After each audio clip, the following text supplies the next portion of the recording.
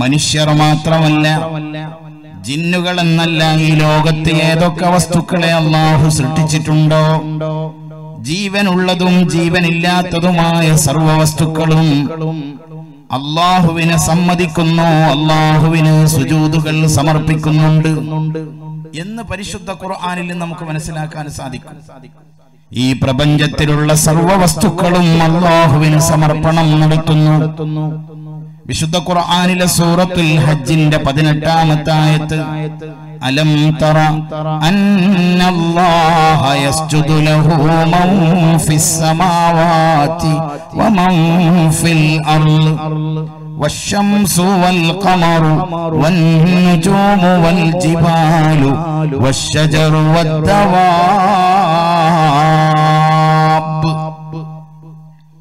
വിശുദ്ധ ഖുർആൻ ചോദിക്കുന്നു, നബിയേ, അലം തറ, അങ്ങേക്കറിയില്ലയോ, അങ്ങ് കണ്ടില്ലേ നബിയേ, അന്നല്ലാഹ യസ്ജുദു ലഹു, അത്യുന്നതനായ യജമാനനായ റബ്ബിന് വേണ്ടി സുജൂദ് ചെയ്യുന്നുണ്ടെന്ന് അങ്ങേക്കറിയുമല്ലോ.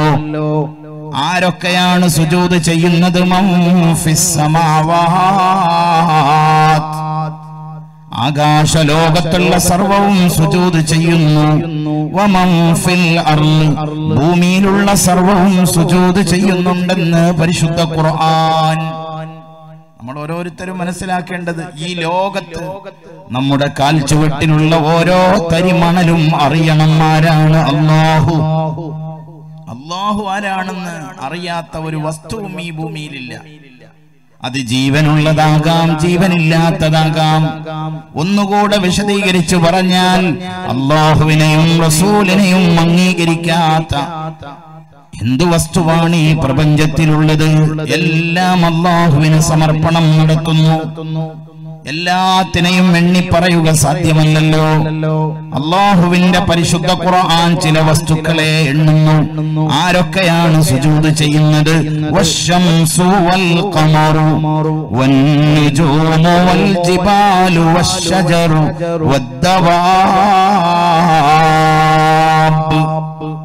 വശംസു, സൂര്യൻ സുജൂദ് ചെയ്യുന്നുണ്ട്. സൂര്യൻ സുജൂദ് ചെയ്യുന്നു എന്ന് പറഞ്ഞാൽ മനുഷ്യൻ സുജൂദ് ചെയ്യുന്നത് പോലെ സൂര്യൻ തലകുത്തി നിൽക്കുമെന്നല്ല അതിനർത്ഥം. സൂര്യൻ അല്ലാഹുവിനെ അറിയുന്നു, അല്ലാഹുവിനുള്ള സമർപ്പണം നടത്തുന്നു. ചന്ദ്രൻ സുജൂദ് ചെയ്യുന്നു, അല്ലാഹുവിനെ മനസ്സിലാക്കുന്നു, അല്ലാഹുവിനെ അറിയുന്നു.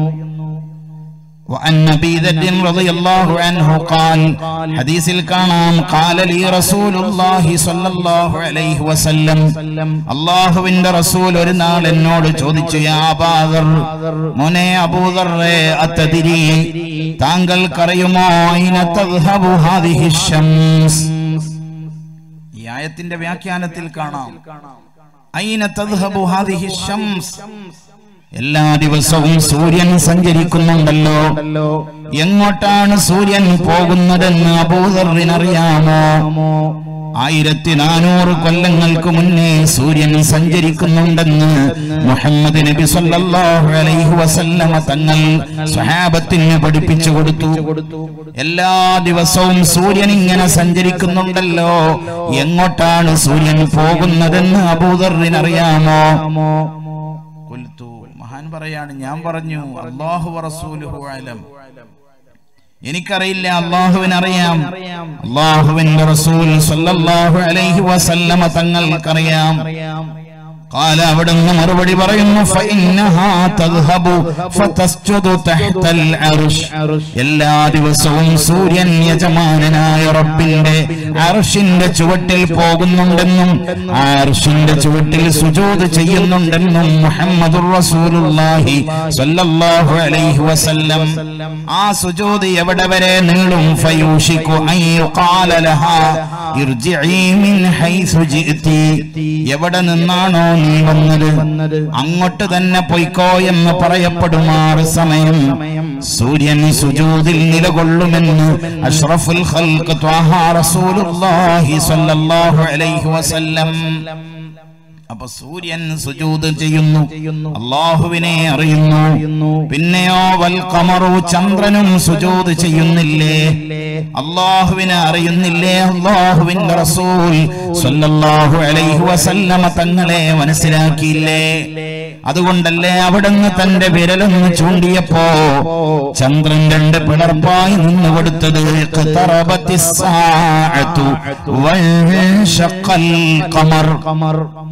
ഖിയാമത്ത് നാളിന് വളരെ പ്രകടമാകുന്ന ചില അടയാളങ്ങൾ വരുമെന്ന് നമുക്കൊക്കെ അറിയാം.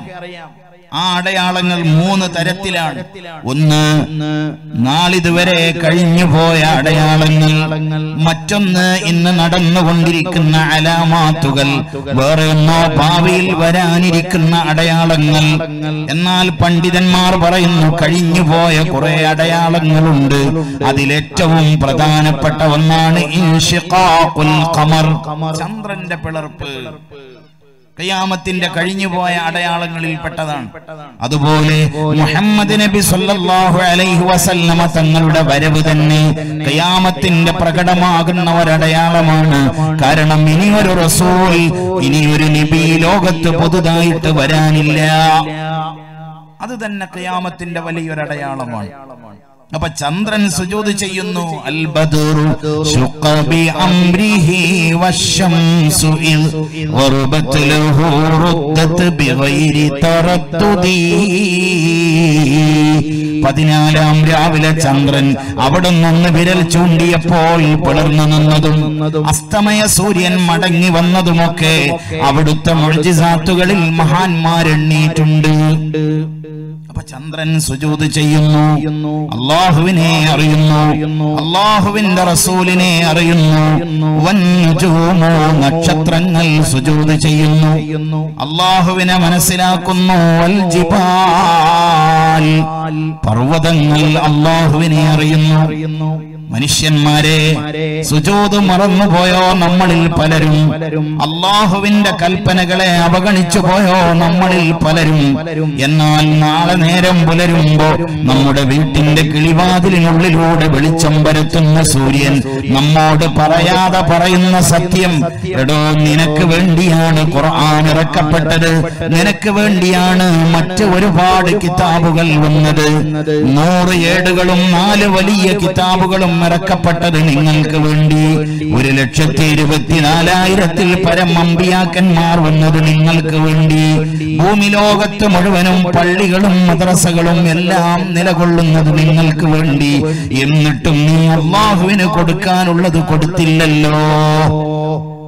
ഒരു ചിന്ത നമ്മുടെ കൽവിലേക്ക് വരാൻ വേണ്ടിയുള്ള ഒരു ചിന്തയാണ് ഞാൻ പറഞ്ഞത്. അപ്പൊ ചന്ദ്രൻ സുജൂദ് ചെയ്യുന്നു, നക്ഷത്രങ്ങൾ സുജൂദ് ചെയ്യുന്നത് നബിയെ തങ്ങൾക്കറിയില്ലേ? വൽ ജിബാലു പർവ്വതങ്ങൾ സുജൂദ് ചെയ്യുന്നു. അപ്പൊ സുജൂദ് ഞാൻ നേരത്തെ പറഞ്ഞല്ലോ, തലകുത്തി നിൽക്കുക എന്നല്ല അതിനർത്ഥം. അല്ലാഹുവിനെ അറിയുന്നു, അല്ലാഹുവിന് സമർപ്പണം നടത്തുന്നു പർവ്വതങ്ങൾ.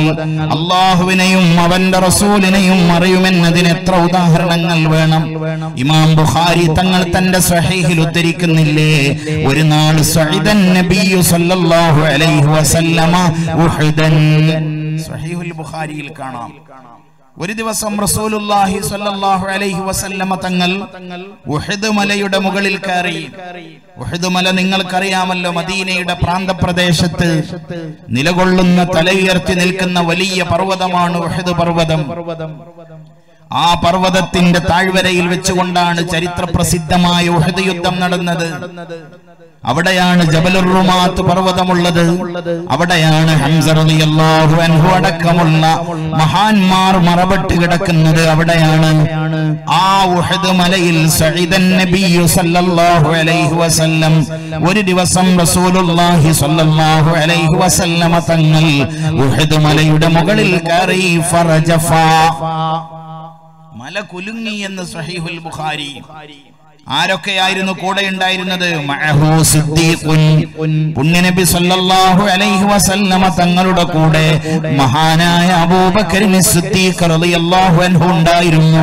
പിന്നെയോ ഉമർ വ ഉസ്മാൻ, 4 മഹാന്മാർ, മഹാനായ ഉമർ ഇബ്നുൽ ഖത്താബ്, മഹാനായ ഉസ്മാൻ ഇബ്നു അഫ്ഫാൻ, അതുപോലെ സിദ്ദീഖുൽ അക്ബർ റളിയല്ലാഹു അൻഹു. അല്ലാഹുവിന്റെ റസൂലും ഉഹദ് മലയുടെ മുകളിൽ അങ്ങ് കയറിയപ്പോൾ ഫറജഫ, മലയൊന്ന് കിടുകിടുത്തു, മലയൊന്ന് കുലുങ്ങി. മഹാനായ അനസ് റളിയല്ലാഹു അൻഹു പറയുന്നു, നബി സല്ലല്ലാഹു അലൈഹി വസല്ലമ തങ്ങൾ തന്റെ കാലൊന്ന് ഉഹദിന്റെ മുകളിലൊന്ന് ചവിട്ടിയിട്ട് അവിടെന്ന് പറഞ്ഞു, ഉഹദേ, നീ എന്താണ് മനസ്സിലാക്കുന്നത്? ഫലൈസ അലൈക ഇല്ലാ നബിയ്യുൻ, നിന്റെ മുകളിലുള്ളത് ഒരു സാധാരണക്കാരനാണെന്നാണോ നീ മനസ്സിലാക്കിയത്? നീ എന്താ വിചാരിച്ചത്? നിന്റെ മുകളിലുള്ളത് ഒരു നബിയല്ലാത്ത വേറെ ആരുമല്ല. പിന്നെയോ സിദ്ദീഖുൻ, മഹാനായ അബൂബക്കറിന് സിദ്ദീഖാണ് നിന്റെ മുകളിലുള്ളത്. നീ എന്തേ ഇങ്ങനെ കുലുങ്ങുന്നത്? പിന്നെയുള്ള 2 മഹാന്മാരുടെ പേര് പറഞ്ഞില്ല, മറിച്ച് പകരം പറഞ്ഞു വശഹീദാനി, 2 ശുഹദാക്കളാണ്. ഒരുപാട് കാര്യങ്ങൾ ഈ ഹദീസ് നമ്മളെ പഠിപ്പിക്കുന്നു. ഒന്ന്, അല്ലാഹുവിന്റെ റസൂൽ സല്ലല്ലാഹു അലൈഹി വസല്ലമ തങ്ങൾ സംസാരിക്കുന്നത് പർവ്വതങ്ങൾക്കറിയാം, പർവ്വതങ്ങൾ പറയുന്നത് അല്ലാഹുവിന്റെ ഹബീബിനറിയാം.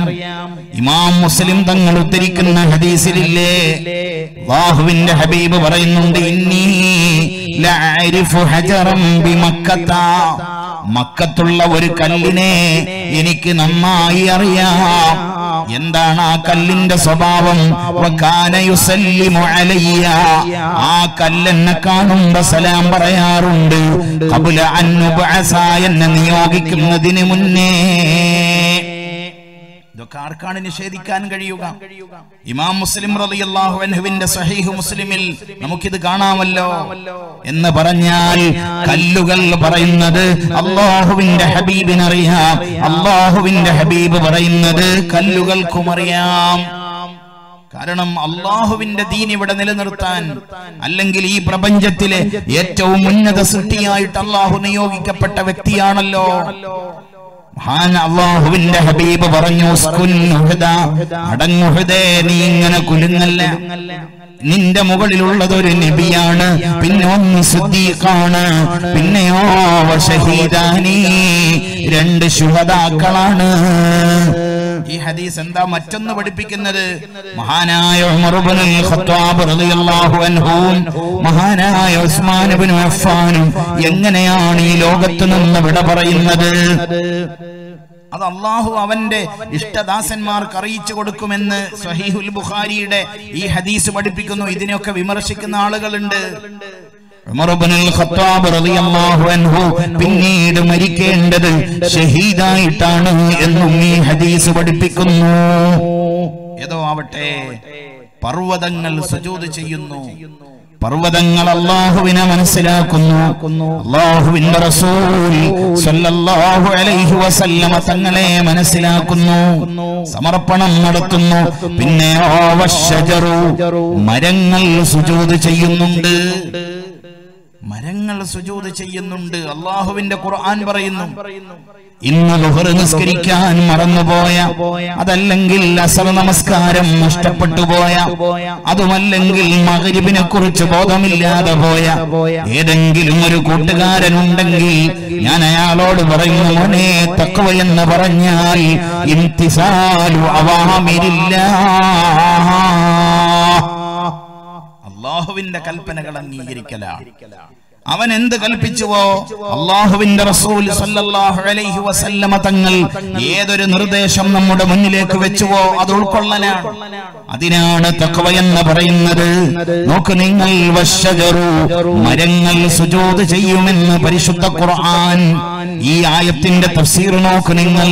തിർമിദിയുടെ സുനനിലുണ്ട്, ഇബ്നു മാജ ഉദ്ധരിക്കുന്നുണ്ട്, ഇബ്നു ഹിബ്ബാൻ ഉദ്ധരിക്കുന്നുണ്ട്, ഇബ്നു കസീറിന്റെ തഫ്സീറിൽ അടക്കം കാണാം. വഅൻ അബ്ദുല്ലാഹി ഇബ്നു عباس رضي الله عنهما قال جاء رجل ഒരാൾ വരുന്നു സല്ലല്ലാഹു അലൈഹി വസല്ലമ തങ്ങളെ കാണാൻ വരുന്നു. ഫഖാല എന്നിട്ട് അയാൾ പറയുന്നു യാ റസൂലല്ലാഹ് അല്ലാഹുവിന്റെ പ്രവാചകരെ ഇന്നലെ രാത്രി ഉറക്കിൽ ഞാൻ എന്നെ കണ്ടു നബിയേ. വാനനായിമുൻ ഞാൻ ഉറങ്ങുകയായിരുന്നു അഥവാ ഞാൻ ഒരു സ്വപ്നം കണ്ടു. അയാൾ പറയാണ് എന്താണ് ഞാൻ കാണുന്ന സ്വപ്നം? കഅന്നീ ഉസല്ലി ഖൽഫ ഷജറത്തിൻ ഞാൻ ഒരു മരത്തിന്റെ പിറകിൽ നിന്ന് നിസ്കരിക്കുന്നതായിട്ടാണ് സ്വപ്നം കണ്ടത്. ഒരു മരത്തിന്റെ പിറകിൽ നിന്നുകൊണ്ട് ഞാൻ നിസ്കരിക്കുന്നു. എന്റെ നിസ്കാരം നീണ്ടുപോയി. ഫസജത്തു സുജൂദിന്റെ സ്ഥാനമെത്തിയപ്പോൾ ഞാൻ സുജൂദ് ചെയ്തു. ഞാൻ സുജൂദ് ചെയ്തപ്പോഴോ ഫസജദത്തി ഷജറത്തു ലിസുജൂദി എന്റെ സുജൂദിനോടനുബന്ധിച്ച് ആ മരവും സുജൂദിലേക്ക് വന്നു നബിയേ. ഒരു സ്വഹാബി കണ്ട സ്വപ്നമാണ്. ഞാൻ സുജൂദ് ചെയ്തു, മരവും എന്റെ കൂടെ തന്നെ സുജൂദിലേക്ക് വന്നു എന്ന് മാത്രമല്ല ഫസമിഅതുഹാ വഹിയ തഖൂൽ ആ മരം സുജൂദിൽ കിടന്ന് ചൊല്ലുന്നത് ഞാൻ കേട്ടല്ലോ നബിയേ. എന്തേ ഒരു മരം സുജൂദിൽ കിടന്ന് ചൊല്ലുന്നത്? ഒരു 3 സുബ്ഹാനല്ലാഹ് സുജൂദിൽ കിടന്ന് ചൊല്ലാൻ സമയം ലഭിക്കാത്ത മനുഷ്യന്മാർ, ധൃതിയിൽ എഴുന്നേറ്റ് പായുന്നവരാണ് നമ്മളിൽ പലരും. എന്നാൽ ഒരു മരം സുജൂദിൽ കിടന്ന് പറയുന്നു.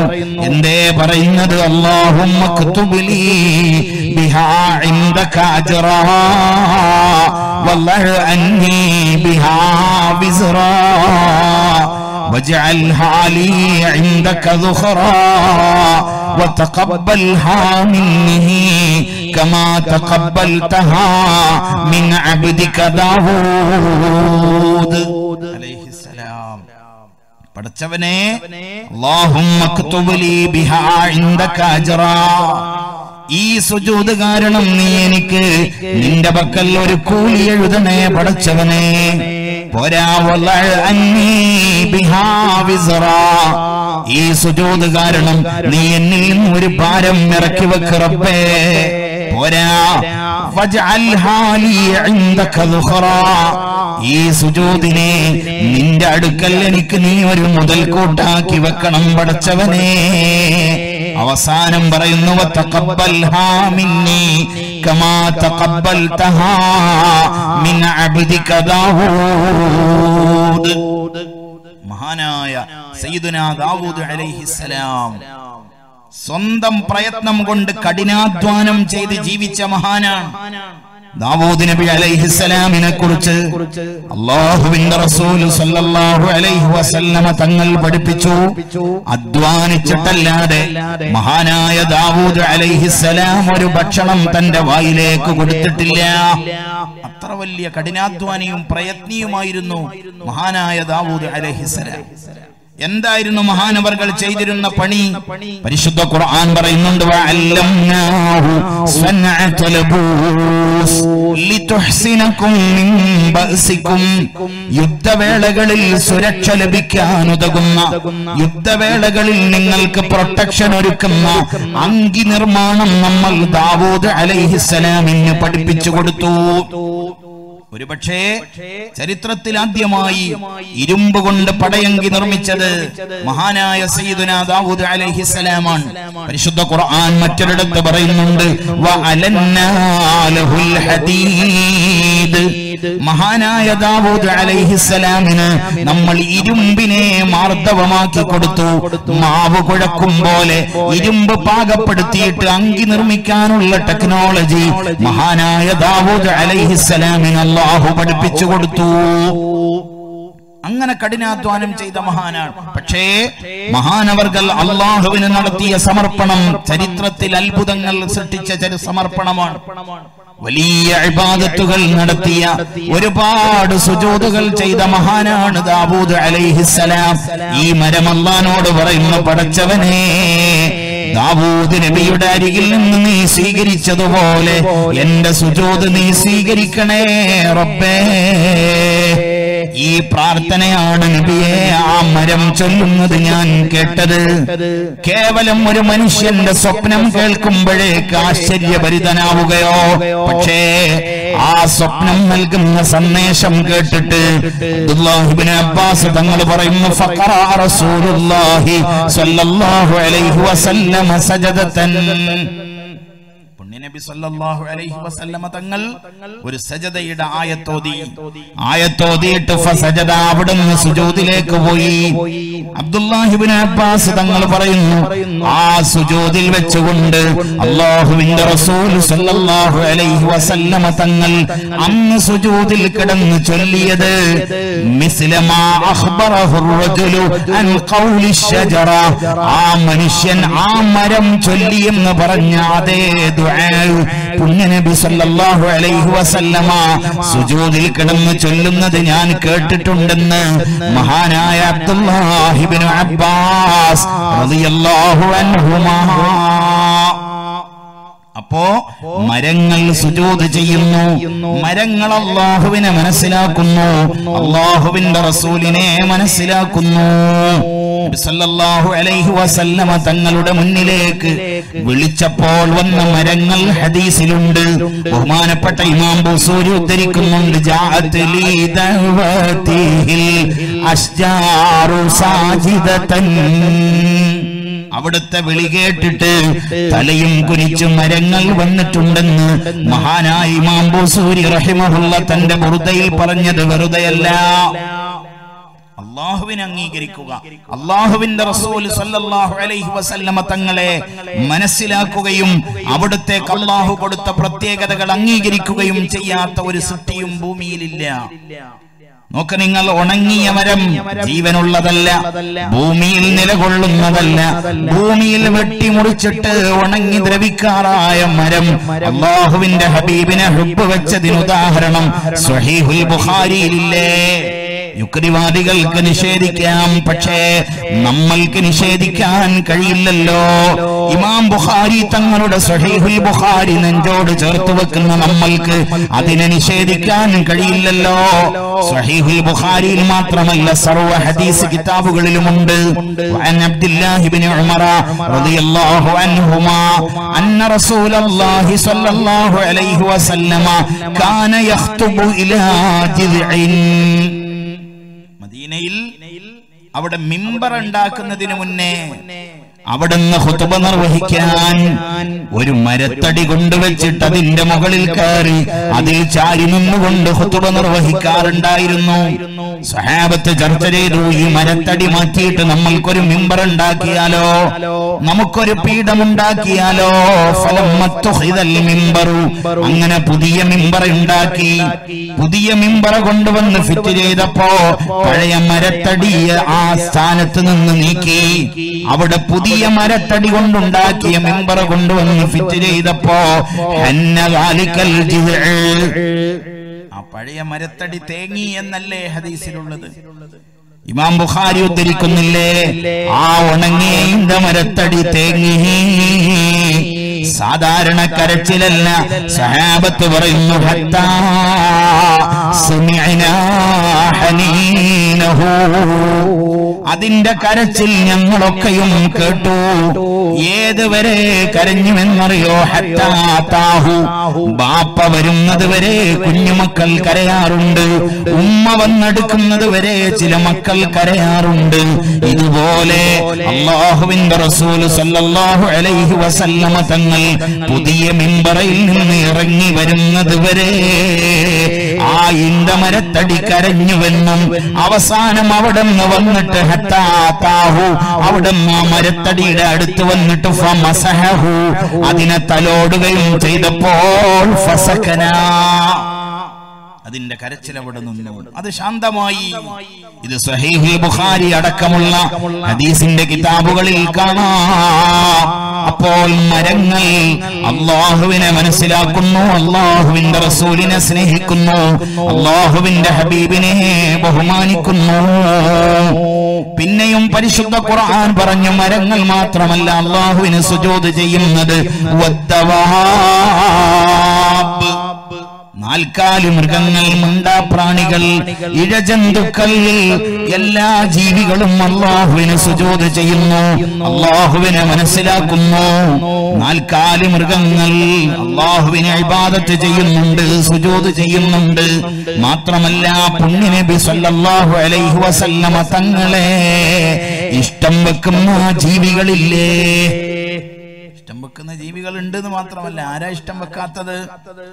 നമ്മളതാണ് പറഞ്ഞത്. വൽ വഹ്ശു വൽ അശ്ജാറു ഖസ്സജദത് ലഹു വഅലൈഹി ഖസ്സല്ലംന ബഅദ തശഹുദി. വൽ വഹ്ശു വന്യമൃഗങ്ങൾ, വൽ അശ്ജാറു മരങ്ങൾ, ഇതൊക്കെയും നബി സല്ലല്ലാഹു അലൈഹി വസല്ലമ തങ്ങൾക്ക് മുന്നിൽ വന്ന് തലകുനിച്ചിട്ടുണ്ട്.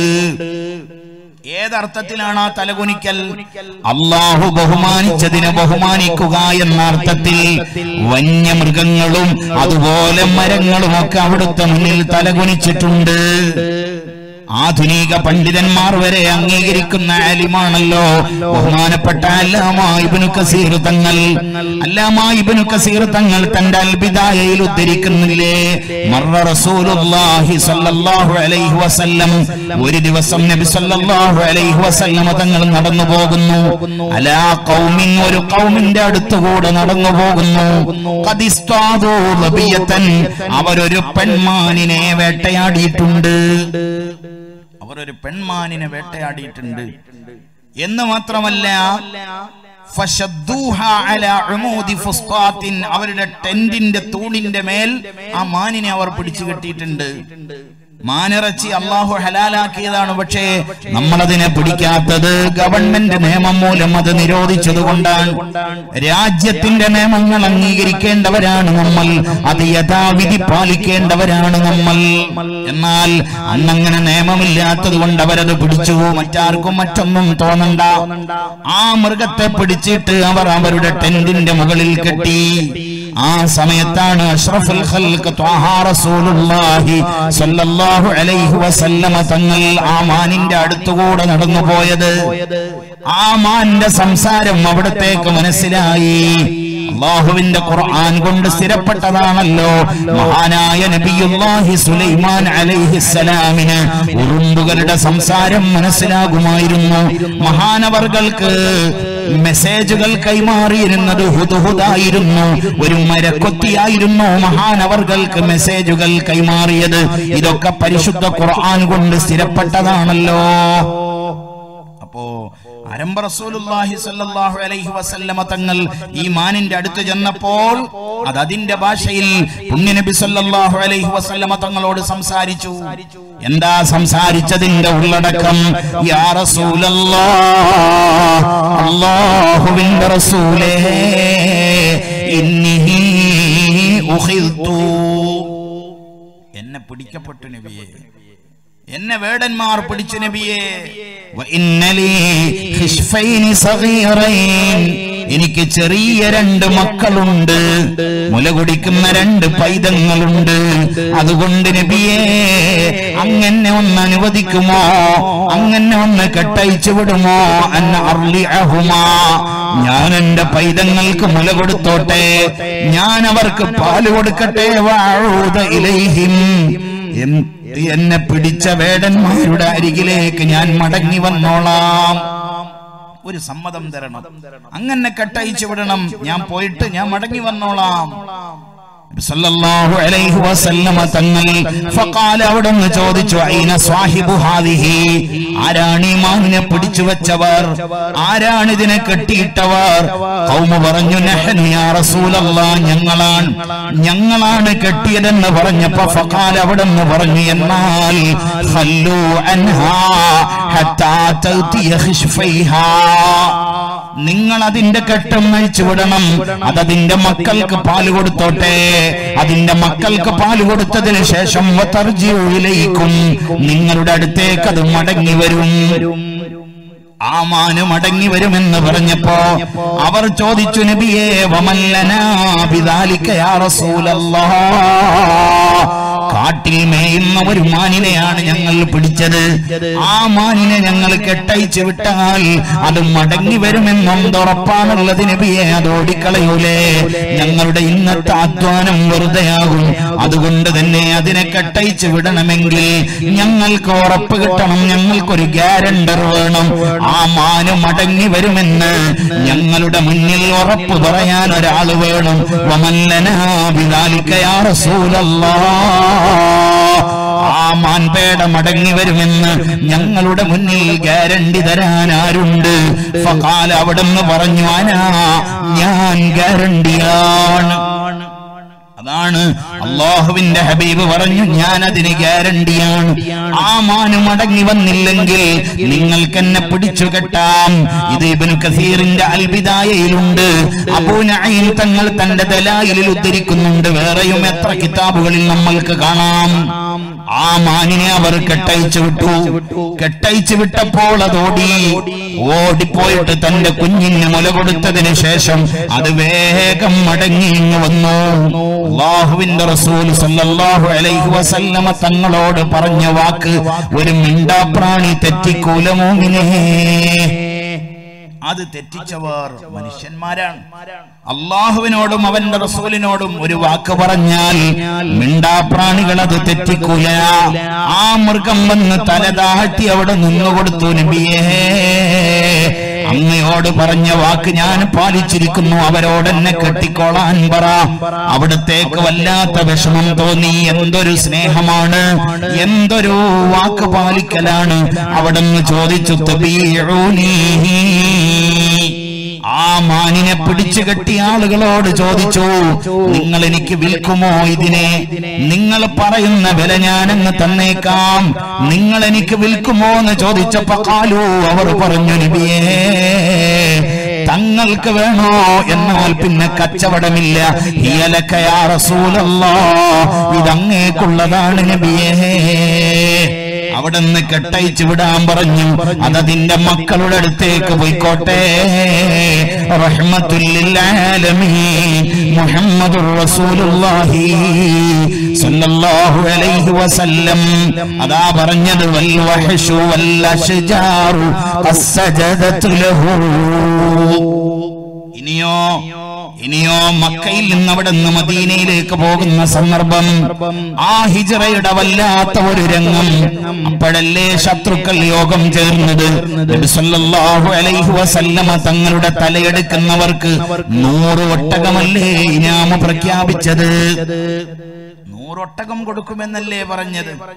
ഒട്ടകം കിട്ടാനുള്ള തിടുക്കത്തിൽ അല്ലാഹുവിന്റെ ഹബീബിന്റെ സല്ലല്ലാഹു അലൈഹി വസല്ലമ തങ്ങളുടെ തലയെടുക്കാൻ വേണ്ടി ശത്രുക്കൾ 4 ഭാഗവും പാഞ്ഞിരുന്നല്ലോ. അതിൽ ഒരു വിഭാഗം പാഞ്ഞിരുന്നത് അവിടുന്ന് താമസിക്കുന്ന ഗുഹയുടെ അരികിലേക്കാണല്ലോ. കാൽപാദം കണ്ടിട്ട് ഇതിലെയാണ് ആരോ സഞ്ചരിച്ചത്. ആ കാൽപാദം കണ്ട് പിറകെ പോയല്ലോ. എവിടം വരെ എത്തി? ഹദീസിൽ കാണാം, മഹാനായ അബൂബക്കറിന് സിദ്ദീഖ് റളിയല്ലാഹു അൻഹു ശത്രുക്കൾ ഗുഹയുടെ തൊട്ടരികിലെത്തിയപ്പോ അവിടുത്തെ കാതിൽ ചോദിക്കുന്നുണ്ട്, നബിയേ, ലൗ അന്ന അഹദഹും നദറ തഹ്ത ഖദമൈഹി ലഅബ്സറനഹാ. തവക്കുലിന്റെ അർപ്പണബോധത്തിന്റെ അല്ലാഹുവിൽ ബരമേൽപ്പിക്കുന്നതിന്റെ വല്ലാത്ത ഒരു രംഗം. എന്തേ പറഞ്ഞത് നബിയേ? അവരെങ്ങാനും അവരുടെ ഖദമിന്റെ ചുവട്ടിലേക്കൊന്ന് നോക്കിയാൽ, അവരുടെ കാലിലേക്കൊന്ന് നോക്കിയാൽ അബ്സറനഹാ, നമ്മളെ കാണുമല്ലോ നബിയേ. എത്ര ദൂരം വരെ എത്തിയെന്നാണ് കിതാബിലുള്ളത്. ഫസ്തഖദമൽ ഖൗമു ഹത്താ ഇദാ കാനൂ മിൻ റസൂലില്ലാഹി സ്വല്ലല്ലാഹു അലൈഹി വസല്ലമ ഖദറ 50 ദിറാഅ. 50 മുഴം അടുത്തെത്തി. ഒരു മുഴമെന്ന് പറഞ്ഞാൽ നമുക്കറിയാമല്ലോ, ഊരിപ്പിടിച്ച വാളുമായിട്ട് നബി സല്ലല്ലാഹു അലൈഹി വസല്ലമ തങ്ങളുടെ തലയെടുക്കാൻ 50 മുഴം അടുത്ത് വരെ ശത്രുക്കളെത്തി. ശത്രുക്കളെത്തിയിട്ട് ഗുഹയുടെ ഉള്ളിലേക്ക് അവർ നോക്കുമ്പോ അവരെന്തേ അവിടെ കാണുന്നത്? ഫൈദൽ ഹമാമതാനി, രണ്ട് പ്രാവുകൾ വന്ന് കൊത്തുകൂടുന്നു, മുട്ടയിട്ടിട്ട് അടയിരിക്കുന്നു മാടപ്രാവുകൾ. അതേപോലെ തന്നെ വെട്ടുകാലി വന്ന് വല കെട്ടിയിരിക്കുന്നു. അതേപോലെ ഗുഹയുടെ മുന്നിലേക്ക് ഒരു മരം ചാഞ്ഞിങ്ങനെ കിടക്കുന്നു. സല്ലല്ലാഹു അലൈഹി വസല്ലമ തങ്ങൾക്ക് പ്രൊട്ടക്ഷൻ ഒരുക്കാൻ വേണ്ടി വന്നിരിക്കുന്നത് എട്ടുകാലികളാണ്. അതുപോലെ പ്രാവുകൾ വന്ന് മുട്ടയിട്ട് അടയിരിക്കുന്നു, മരം ചാഞ്ഞു നിൽക്കുന്നു. കിതാബുകളിൽ നമ്മൾക്ക് കാണാൻ കഴിയൂലേ? അതല്ലേ മഹാനായ ഇമാം ബുസൂരിയും പറഞ്ഞത്, ലന്നുൽ ഹമാമ വലന്നുൽ അൻകബൂത അലാ ഖൈരിൽ ബരിയതി ലം തൻസുജ് വലം തഹുമി. അവർ മനസ്സിലാക്കി, ഒരു മനുഷ്യൻ അതിന്റെ ഉള്ളിലുണ്ടെങ്കിൽ പ്രാവുകൾ വന്ന് മുട്ടയിടൂലെന്ന്. പിന്നെ അവർ മനസ്സിലാക്കി, വലന്നു, അവർ വിചാരിച്ചു, അല്ലങ്കബൂത്ത, എട്ടുകാലി വല കെട്ടിയിട്ടുണ്ട്, അതിനുള്ളിലേക്ക് ഒരാൾ ഇപ്പോ ഓടിപ്പോയിട്ടുണ്ടെങ്കിൽ ആ വല പൊളിയണം. പക്ഷേ വല പൊളിഞ്ഞിട്ടില്ല. അവർക്കറിയില്ല ഇത് അള്ളാഹുവിന്റെ ഓർഡർ അനുസരിച്ച് എട്ടുകാലി വല കെട്ടിയതാണെന്ന്. ഗുഹയുടെ ഭാഗത്തേക്ക് പോയ മനുഷ്യൻ വന്നിട്ട് ശത്രുവിന്റെ നേതാവിനോട് പറഞ്ഞു, ഞാൻ പോയി അവിടെ എവിടെയും കാണുന്നില്ല. നേതാവ് ചോദിച്ചു, നീ ഗുഹയിലേക്ക് നോക്കിയിരുന്നോ? അയാൾ പറഞ്ഞു, ഞാൻ നോക്കിയിട്ടില്ല. കാരണം ഫഅറഫ്തു അൻ ലൈസ ഫീഹി അഹദുൻ, അതിലൊരാളുമില്ലെന്ന് എനിക്ക് ബോധ്യമായി. കാരണം ഗുഹാമുഖത്ത് വല കെട്ടിയിട്ടുണ്ട്, മാടപ്രാവ് വന്ന് കൂടുകൂട്ടി മുട്ടയിട്ടിട്ടുണ്ട്, മരമിങ്ങനെ ഗുഹയുടെ മുഖത്തേക്ക് ചാഞ്ഞു നിന്നിട്ടുണ്ട്. അപ്പൊ അള്ളാഹുവിനെയും അവന്റെ റസൂൽ സല്ലല്ലാഹു അലൈഹി വസല്ലമ തങ്ങളെയും അംഗീകരിക്കാത്ത, അറിയാത്ത ഒരു മരമില്ല, ഒരു പുൽക്കൊടി പോലുമില്ല, ഒരു ചരൽക്കല്ല് പോലുമില്ല. അതുകൊണ്ട് പ്രിയപ്പെട്ടവരെ, അള്ളാഹുവിന്റെ ഖുർആൻ ചോദിക്കുന്നു, നബിയേ, ഇക്കണ്ട വസ്തുക്കളൊക്കെയും അള്ളാഹുവിന് സുജൂദ് ചെയ്യുന്നത് അങ്ങ് കാണുന്നില്ലേ നബിയേ? അതുകൊണ്ട് എന്റെ സഹോദരന്മാരെ, സഹോദരികളെ, എന്താണ് തഖ്വ എന്ന് പറഞ്ഞാൽ, തഖ്വയുടെ ഒന്നാമത്തെ പാർട്ട് അല്ലാഹുവിന് നിർബന്ധമായും കൊടുത്തു വീട്ടേണ്ട എന്തൊക്കെ അവകാശങ്ങളുണ്ടോ, എന്തൊക്കെ നിർബന്ധങ്ങളുണ്ടോ അത് കൊടുത്തു വീട്ടലാണ്. ഞാൻ വിശദീകരിക്കണ്ടല്ലോ. അത് നിസ്കാരമാവാം, അത് നോമ്പാവാം, അത് സക്കാത്താവാം, അതുപോലെ റമദാനിലുള്ള നോമ്പാവാം, ഹജ്ജാവാം. എന്താണോ അള്ളാഹുവിന് കൊടുക്കാനുള്ളത് കൊടുക്കുക. അതിൽ ഒരു വിട്ടുവീഴ്ചക്കും യാതൊരു വഴിയുമില്ല. അർഹതപ്പെട്ടവർക്ക് അത് കൊടുക്കണം. പക്ഷേ അള്ളാഹു നമ്മെ ബുദ്ധിമുട്ടിക്കുന്നില്ല. ലാ യുകല്ലിഫുല്ലാഹു നഫ്സൻ ഇല്ലാ വസ്അഹാ. എന്റെ ശരീരത്തിനും എന്റെ സാമ്പത്തിക സ്ഥിതിക്കും എന്റെ ജീവിത ചുറ്റുപാടിനും അനുയോജ്യമായ നിയമമല്ലാതെ അള്ളാഹു എന്റെ മേൽ ചുമത്തിയിട്ടില്ല. നിസ്കാരം നിങ്ങൾ പരിശോധിച്ചു നോക്ക്. ഒരൊറ്റ ഉദാഹരണം എടുത്ത് പരിശോധിച്ചു നോക്ക്. ഒരു ദിവസം 17 റക്അത്ത് നിസ്കാരമാണ് ഒരു മനുഷ്യൻ നിസ്കരിക്കേണ്ടത് 5 നേരങ്ങളിൽ. ആകെ അല്ലാഹു ഒരു ദിവസം നമ്മിൽ നിന്ന് ചോദിക്കുന്ന നിർബന്ധമായ കർമ്മം നിസ്കാരമാണ്. ഏതെങ്കിലും ഒരു കൂട്ടുകാരൻ നിസ്കാരത്തിൽ ശ്രദ്ധയില്ലാത്തവരായി ഞാൻ അടക്കമുള്ളവരിലുണ്ടെങ്കിൽ ഞാൻ അവരോട് ചോദിക്കട്ടെ, ഈ കണ്ട പ്രപഞ്ചം മുഴുവനും ഇവിടെയുള്ള സർവ്വ വസ്തുക്കളും അല്ലാഹു സൃഷ്ടിച്ചത് നിങ്ങൾക്ക് വേണ്ടിയാണെന്ന് പരിശുദ്ധ ഖുർആൻ. എല്ലാം അല്ലാഹു തന്നത് നമ്മൾക്ക് വേണ്ടി അല്ലേ?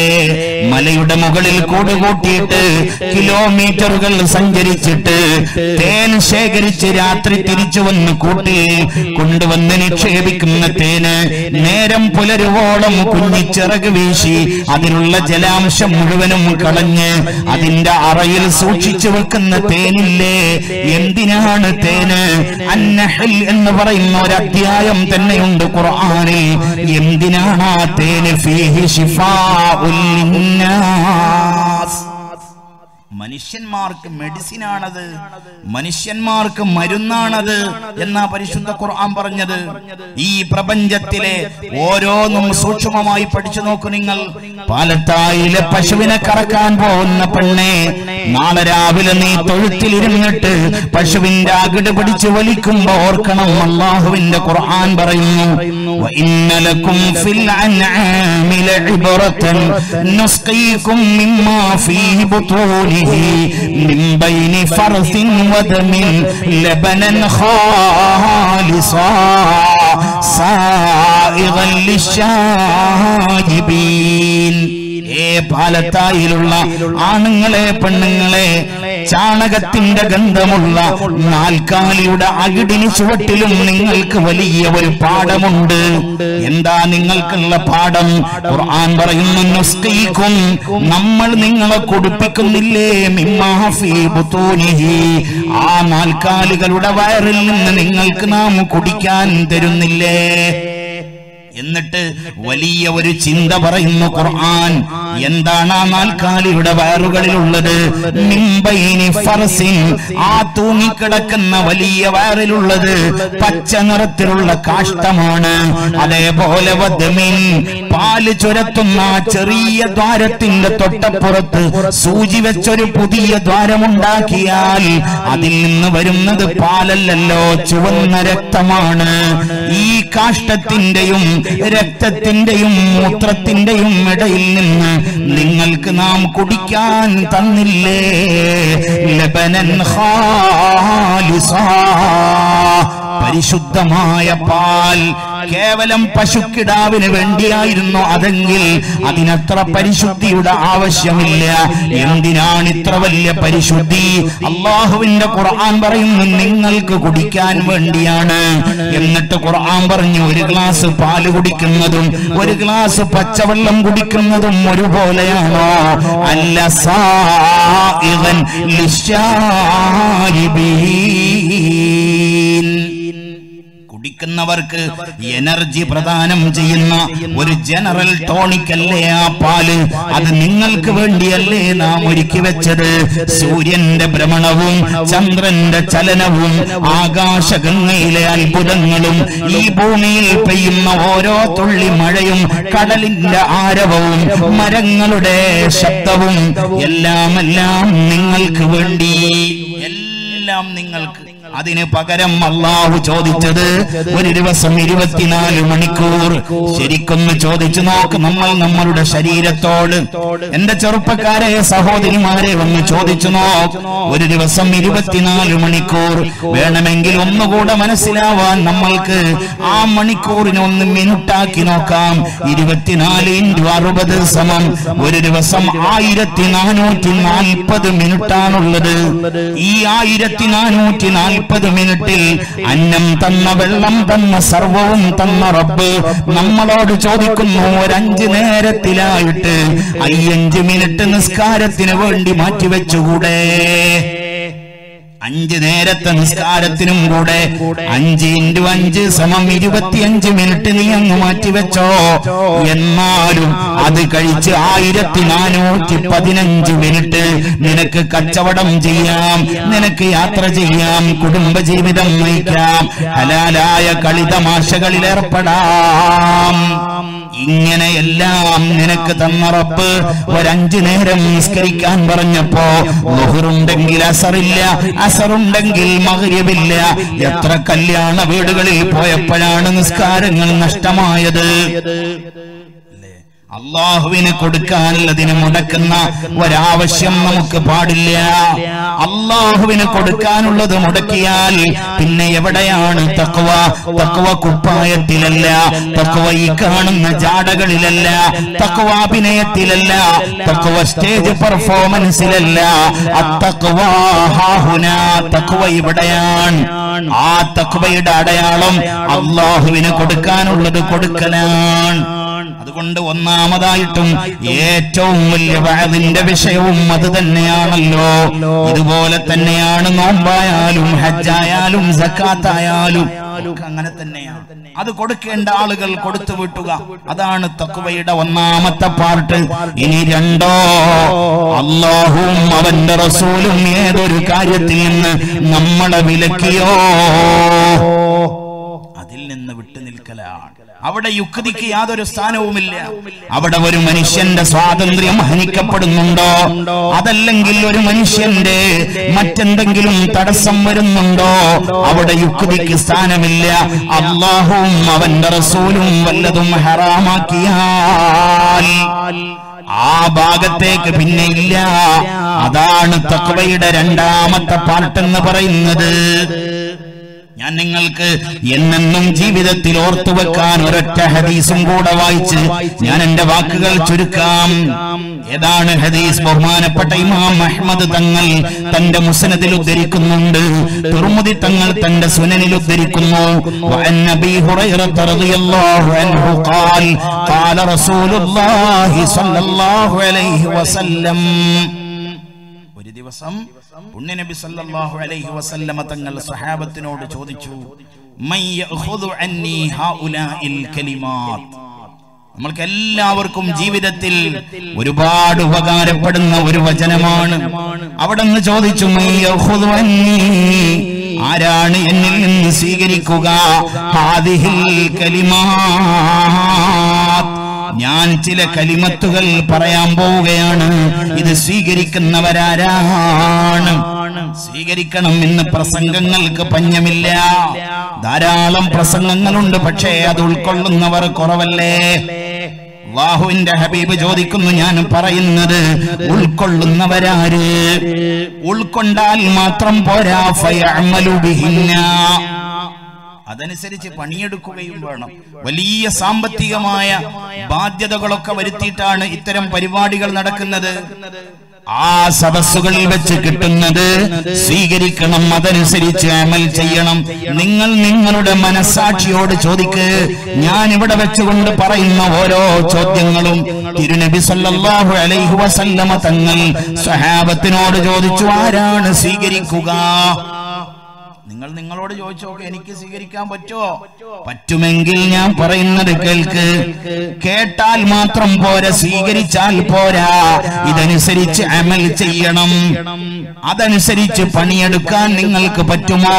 നിങ്ങൾ ഓരോരുത്തരും ചോദിച്ചു നോക്കൂ. ഇന്നത്തെ വഅദ് മുതലാവാൻ ആ ചിന്ത മതി.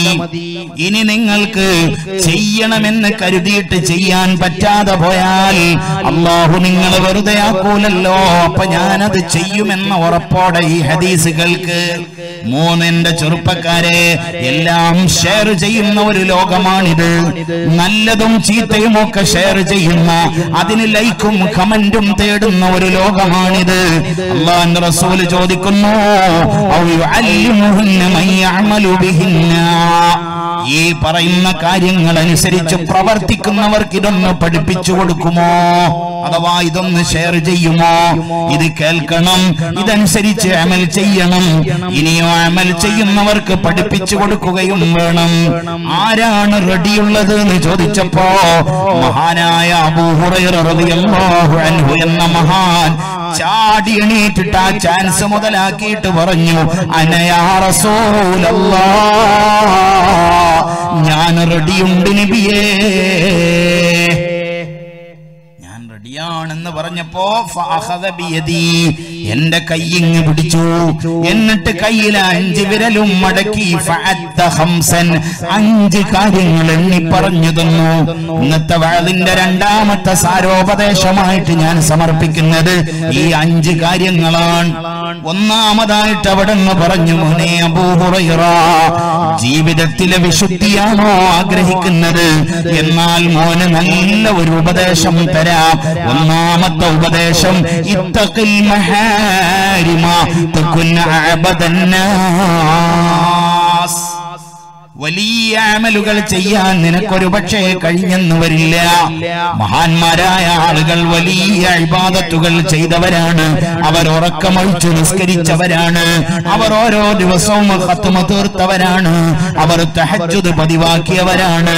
എന്നാൽ നിനക്കത്ര വലിയ അമലൊന്നും ചെയ്യാൻ കഴിഞ്ഞില്ല. എന്നാലും പാലത്തായിലെ മജ്ലിസിലിരിക്കുന്ന മോമിനെ ഇത്തഖിൽ മഹാരിം, ഹറാമുകളിൽ നിന്ന് വിട്ടു നിൽക്ക്, ഹറാമുകളിൽ ചെന്ന് ചാടുന്നത് സൂക്ഷിക്ക്. എന്നാൽ തന്നെ തകുൻ അഅബദന്നാസ്, നീ വലിയ ആബിദായി മാറും.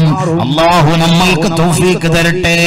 ഹറാമിൽ നിന്ന് വിട്ടു നിന്നാൽ തന്നെ ജീവിതത്തിൽ ആത്മീയമായ നല്ല ഉയർച്ച ലഭിക്കും. അല്ലാഹും അവന്റെ റസൂലും എന്തൊന്ന് ഹറാമാക്കിയോ അതിൽ നിന്ന് വിട്ടു നിൽക്കുക. അതൊരു പക്ഷേ നമ്മളുടെ സുഖജീവിതത്തിന് ചിലപ്പോ തടസ്സമായേക്കാം.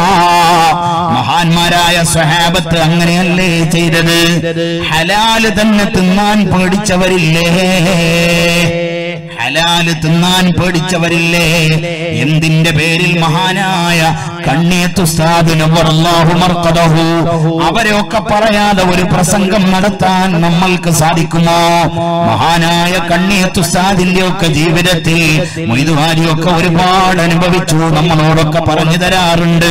ഏതൊരു വീട്ടിൽ ചെന്നാലും ഒരു പിടി ഭക്ഷണം വായിലേക്ക് കൊടുക്കുമ്പോ ഇത് ഹലാലാണോ ഹറാമാണോ എന്ന് ബോധ്യം വരാതെ മഹാനായ കണ്ണിയത്തോട് ഒരു പിടി ഭക്ഷണം വായിലാക്കാറില്ലല്ലോ.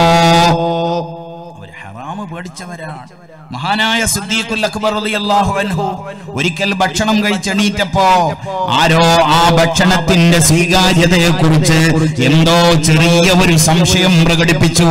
അതിൽ ഹറാം കലർന്നിട്ടുണ്ടോ എന്ന് ചെറിയ ഒരു സംശയം വന്നപ്പോഴേക്ക് മഹാനവർകൾ തന്റെ വിരലണ്ണാക്കിലേക്ക് ഇറക്കിയിട്ട് കഴിച്ച ഭക്ഷണം മുഴുവനും ഛർദ്ദിച്ചു കളഞ്ഞു എന്നല്ലേ ചരിത്രത്തിലുള്ളത്. അതുപോലെ അന്യന്മാരുടെ ഗീബത്ത്, അന്യന്മാരുടെ നമീമത്ത് തന്റെ നാവിൽ നിന്ന് വന്നു പോകുമോ എന്ന് പേടിച്ചിട്ട് മഹാനവർകൾ വായിലൊരു കല്ല് വെച്ച് നടന്നിരുന്നു എന്ന് ചരിത്രത്തിലില്ലേ? അത് ബുദ്ധി കുറഞ്ഞത് കൊണ്ടല്ലോ. നമ്മൾ ഒരു പക്ഷേ അവർ ലോകം തിരിയാത്തവരെന്ന് യുക്തിവാദി പറഞ്ഞേക്കാം. പക്ഷേ എന്റെ നാവ് കൊണ്ട് യഥാർത്ഥ മുസ്ലിം എന്ന് പറഞ്ഞാൽ മൻ സലിമൽ മുസ്ലിമൂന മിൻ ലിസാനിഹി വയദിഹി, നാവിൽ നിന്നും കയ്യിൽ നിന്നും മറ്റുള്ളവർ രക്ഷപ്പെടണമെന്നാണല്ലോ. അതുകൊണ്ട് മഹാനായ സിദ്ദീഖുൽ അക്ബർ തങ്ങൾ വീട്ടിൽ നിന്ന് പള്ളിയിലേക്ക് പോകുമ്പോ ഒരു കല്ലെടുത്തിട്ട് വായിൽ വെക്കുമായിരുന്നു. പള്ളിയിലെത്തുമ്പോ ആ കല്ലെടുത്ത് പുറത്തു വെക്കാറുണ്ടായിരുന്നു എന്ന് കിതാബുകളിലില്ലേ? എന്തിനാണ് അങ്ങനെ ജീവിച്ചത്? ഹറാമിൽ ചെന്ന് ചാടുമോ എന്ന് പഠിച്ചിട്ടാണ്.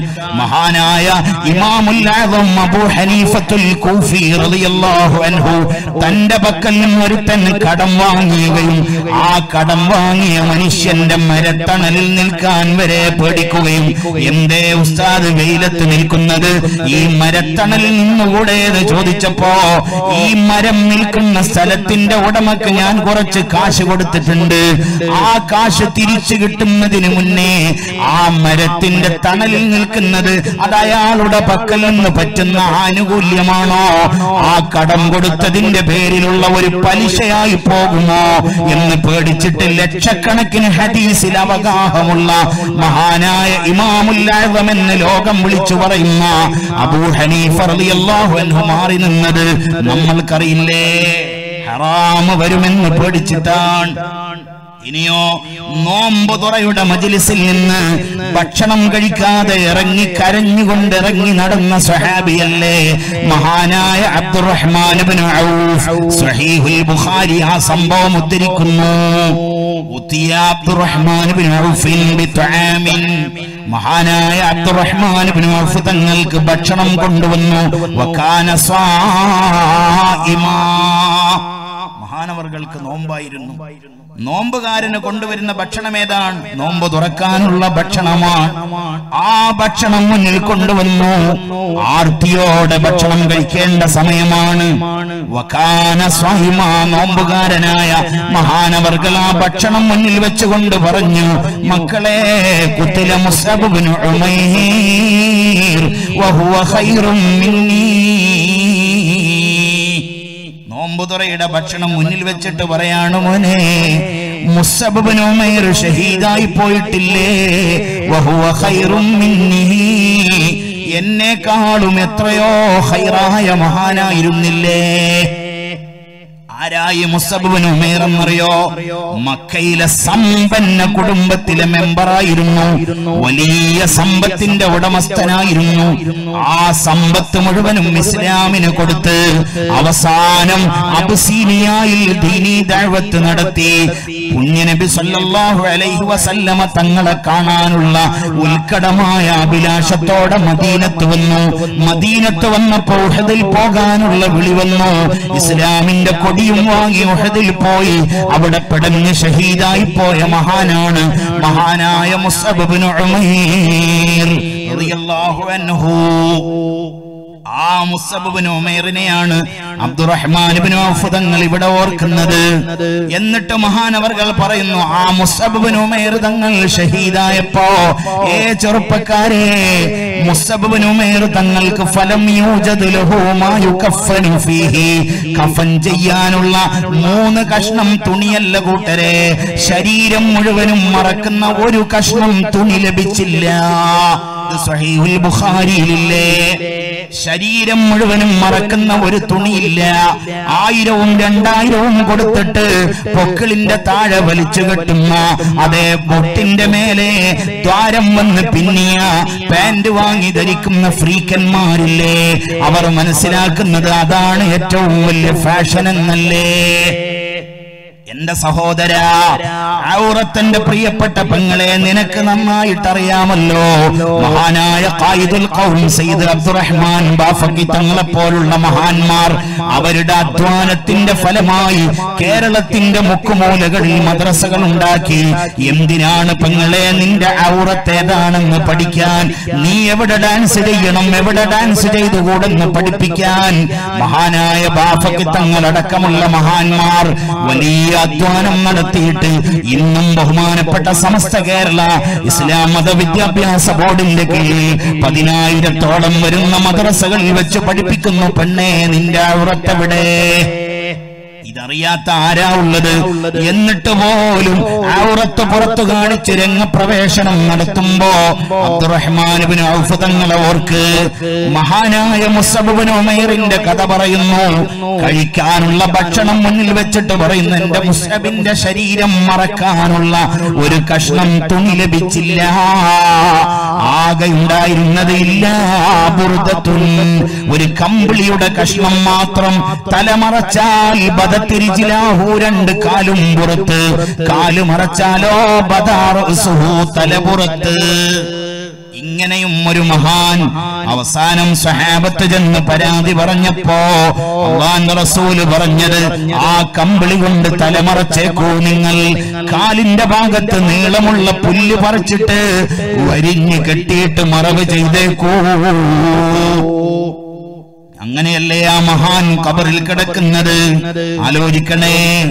ആ കഥയാണ് അബ്ദുറഹ്മാൻ ഇബ്നു ഔഫ് തങ്ങൾ പറഞ്ഞത്.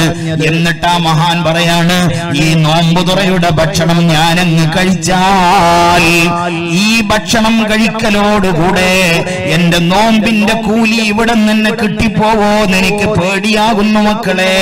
ഖദ് ഖശീന അൻ തകൂന ഹസനാതുനാ ഉജ്ജിലത് ലനാ, നമ്മൾ ചെയ്യുന്ന അമലിന്റെ കൂലിയൊക്കെ ഇവിടെ നിന്ന് കിട്ടുമെന്നാണ് എന്റെ പേടി. ഇതും പറഞ്ഞിട്ട് സുമ്മ ജഅല യബ്കി, അബ്ദുറഹ്മാൻ ഇബ്നു ഔഫ് തങ്ങൾ കരയാൻ തുടങ്ങി. ഏതുവരെ കരഞ്ഞു എന്നറിയോ? ഹത്താ തറക്കത്ത, ഭക്ഷണം ഒഴിവാക്കി. ഇന്ന് ബാപ്പക്ക് ഭക്ഷണം വേണ്ട മക്കളെ, ഇന്നെനിക്കൊന്നും വേണ്ടെന്ന് പറഞ്ഞിറങ്ങി നടന്നുപോയി മഹാനായ അബ്ദുറഹ്മാൻ ഇബ്നു ഔഫ്. അതുകൊണ്ട് ഇത്തഖിൽ മഹാരിമ തകുൻ അബദൻ നാസ്, ഹറാം ഹറാമിൽ നിന്ന് വിട്ടുനിൽക്ക്. അതാണ് തഖ്വ എന്ന് പറയുന്നത്. എന്നാൽ തന്നെ നീ വലിയ ആബിദായി മാറും. അല്ലാഹ് ഹറാമാക്കിയോ, അല്ലാഹുവിന്റെ റസൂൽ ചെയ്യരുതെന്ന് പറഞ്ഞോ, അത് പിന്നെ എന്തായിരുന്നാലും വേണ്ട. ഞാൻ ഒരൊറ്റ ഉദാഹരണം വായിക്കാം. ഇമാം മുസ്ലിം റളിയല്ലാഹു അൻഹുവിന്റെ സ്വഹീഹ് മുസ്ലിമിൽ നിന്ന് عن عبد الله بن عباس رضي الله عنهما أن رسول الله صلى الله عليه وسلم رأى خاتما من ذهب في يد رجل. ഒരു പുരുഷന്റെ കയ്യിൽ സ്വർണത്തിനാലുള്ള ഒരു മോതിരം ധരിച്ചത് നബി സല്ലല്ലാഹു അലൈഹി വസല്ലമ തങ്ങൾ കണ്ടു. എന്താ ഇസ്ലാമിന്റെ കാഴ്ചപ്പാട്? എന്താണ്? ഒരാളൊരു തെറ്റു ചെയ്യുന്നത് കണ്ടാൽ കൈകൊണ്ട് തടുക്കാൻ സാധിക്കുമെങ്കിൽ കൈകൊണ്ട് തടുക്കണം, നാവ് കൊണ്ട് തടുക്കാൻ സാധിക്കുമെങ്കിൽ നാവ് കൊണ്ട് തടുക്കണം, അതിനും സാധിക്കുന്നില്ലെങ്കിൽ ഹൃദയം കൊണ്ട് വെറുക്കണം. ഇതല്ലേ ഈമാനിന്റെ അടയാളം എന്ന് പറയുന്നത്. ഇതാണ് ആലിമീങ്ങൾ ലോകത്ത് നിർവഹിച്ചു കൊണ്ടിരിക്കുന്നത്. ആ ആലിമീങ്ങൾ അത് നിർവഹിക്കുമ്പോ അതിൽ മറ്റൊരാളും ഇടപെടേണ്ടതില്ല. ഇസ്ലാമിന്റെ നിയമം മുസ്ലിമീങ്ങളോട് മുസ്ലിമീങ്ങളിൽപ്പെട്ട ആലിമീങ്ങൾ പറയുമ്പോ മറ്റു മതക്കാർക്ക് അതിൽ വിഷമം തോന്നേണ്ടതില്ല. അതാണ് കേരളത്തിന്റെ സൗഹാർദ്ദം. ഈ പാലത്തായി പോലുള്ള പ്രദേശങ്ങൾ നല്ല മതസൗഹാർദ്ദമുള്ള പ്രദേശമാണ്. ഹിന്ദുക്കളുടെ പണ്ഡിതന്മാർ ഹിന്ദുക്കൾപ്പെട്ട ആളുകളോട് അവർ ക്ലാസ് നടത്തണം. ആ ക്ലാസുകൾ നടക്കുമ്പോ മുസ്ലിമീങ്ങളായ ഇവിടെയുള്ള സഹോദരന്മാർക്ക് അതിൽ വിഷമം വേണ്ട. കാരണം ആ ഹൈന്ദവ സന്യാസിമാർ പറയുന്നത് അവരെ അംഗീകരിക്കുന്ന ഹിന്ദു സഹോദരന്മാരോട് അവരുടെ നിയമമനുസരിച്ചുകൊണ്ട് ക്ലാസ് എടുക്കുകയാണ്. അതിൽ മുസ്ലിം ഇടപെടേണ്ടതില്ല. അതേപോലെ മുസ്ലിം സഹോദരന്മാരോട് വാദ് പറയുമ്പോ അതിൽ മറ്റുള്ളവർ ഇടപെടേണ്ടതില്ല. അതാണ് നാട്ടിലുള്ള സൗഹാർദ്ദം എന്ന് പറയുന്നത്. ഇതിന് വിരുദ്ധമായി ആരെങ്കിലും കയറി ഇടപെട്ടാൽ അവിടെ സൗഹാർദ്ദമില്ല എന്ന് മനസ്സിലാക്കണം. എന്താണ് എന്റെ പ്രിയപ്പെട്ട സഹോദരന്മാരെ ഞാനിത് പറയാൻ കാരണം, നബി സല്ലല്ലാഹു അലൈഹി വസല്ലമ തങ്ങൾ ഒരു സഹോദരന്റെ, ഒരു പുരുഷന്റെ കയ്യിൽ ഒരു സ്വർണ്ണമോതിരം കണ്ടു. കണ്ട ഉടനെ തന്നെ ഫനസഅഹു, അവിടെ നദിങ്ങൂരി. കൈകൊണ്ട് തടുക്കാനുള്ള കഴിവ് അള്ളാഹുവിന്റെ ഹബീബിന് ഉണ്ടായിരുന്നു. ഫനസഅഹു, അവിടെ ആ മോതിരമിങ്ങൂരി. ഊരിയിട്ട് ഫതറഹു, വലിച്ചൊരേറ് വെച്ചു കൊടുത്തു. എന്നിട്ട് അവിടെ നിന്ന് ചോദിച്ചു, യഅ്മിദു അഹദുക്കും ഇലാ ജംറത്തിൻ മിൻ നാരി ഫയജ്അലുഹാ ഫീ യദിഹി. നിങ്ങളിൽ ആരെങ്കിലും ബോധപൂർവം നരകത്തിൽ നിന്നുള്ള ഒരു കല്ല്, തീയിൽ നിന്നുള്ള ഒരു കഷ്ണം എടുത്തിട്ട് നിങ്ങളുടെ കയ്യിൽ വെക്കുമോ എന്നും ചോദിച്ചിട്ട് അവിടെ നിന്ന് നടന്നുപോയി. നടന്നുപോയതിനു ശേഷം ഫഖീല ലിർറജുലി, ആ മനുഷ്യനോട് ആരോ ചോദിച്ചു, ബഅദമാ ദഹബ റസൂലുള്ളാഹി സ്വല്ലല്ലാഹു അലൈഹി വസല്ലം, അല്ലാഹുവിന്റെ റസൂൽ പോയതിനു ശേഷം ആ മനുഷ്യനോട് ആരോ പറഞ്ഞു, ഖുദ് ഖാതമക്, എടോ നീ നിന്റെ മോതിരം ഇങ്ങെടുത്തോ, എന്നിട്ട് ഇൻദഫിഅ ബിഹി. അതുകൊണ്ട് വേറെന്തെങ്കിലും ഉപകാരം ഉണ്ടാവൂലേ? അത് സ്വർണമല്ലേ, അത് വിറ്റിട്ട് നിനക്ക് ഗോതമ്പ് വാങ്ങാം, അത് വിറ്റിട്ട് നിനക്ക് അരി വാങ്ങാം, അല്ലെങ്കിൽ നിന്റെ കെട്ടിയവളുടെ കയ്യിൽ കൊണ്ടുപോയിട്ട് കൊടുക്കാം, അല്ലെങ്കിൽ നിന്റെ പൊന്നുമോളുടെ കയ്യിൽ ഇട്ട് കൊടുക്കാം. ആ സ്വർണ്ണമോതിരം നീ എടുത്തോ, ഇനി നീ അത് ധരിക്കണ്ടെന്നല്ലേ റസൂലുള്ള പറഞ്ഞത്. എന്താണ് ആ സഹാബിയുടെ കാഴ്ചപ്പാടെന്നറിയോ? ഫഖാല, അയാൾ പറഞ്ഞു, ലാ വല്ലാഹി ലാ ആഖുദുഹു അബദാ, അള്ളയാണ് സത്യം, പടച്ചറപ്പാണ് സത്യം, ജീവിതത്തിൽ ഇനി ആ സ്വർണം ഞാൻ എന്റെ കൈകൊണ്ട് തൊടൂല, അതെത്ര മുന്തിയ മുതലായാലും ഞാൻ അതെടുക്കൂല. എന്താ കാരണം? വഖത്തറഹു റസൂലുള്ളാഹ്, അല്ലാഹുവിന്റെ റസൂലാണത് എറിഞ്ഞത്. റസൂലുള്ള എറിഞ്ഞ ഒരു മുതല് അതെത്ര മുന്തിയാലും എനിക്ക് വേണ്ട. അല്ലാഹുവും അവന്റെ റസൂലും ഏതൊന്ന് ഹറാമാക്കിയോ അതിൽ നിന്ന് വിട്ടുനിൽക്കലാണ് തഖ്വ.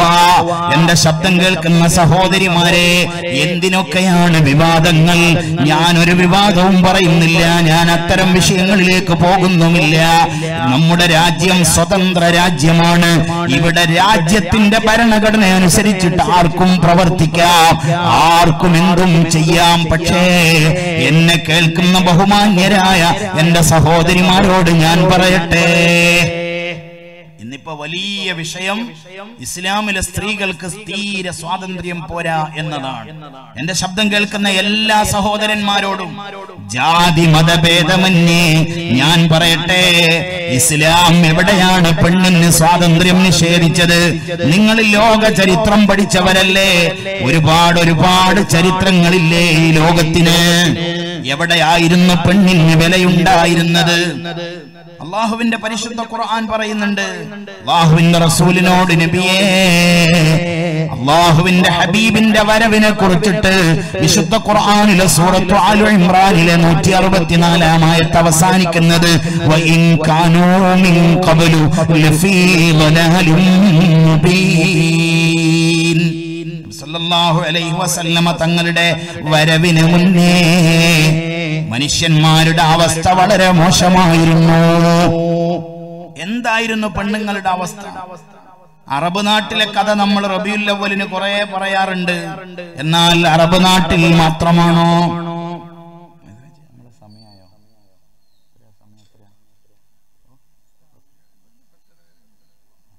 അവസാനിക്കല്ലേ?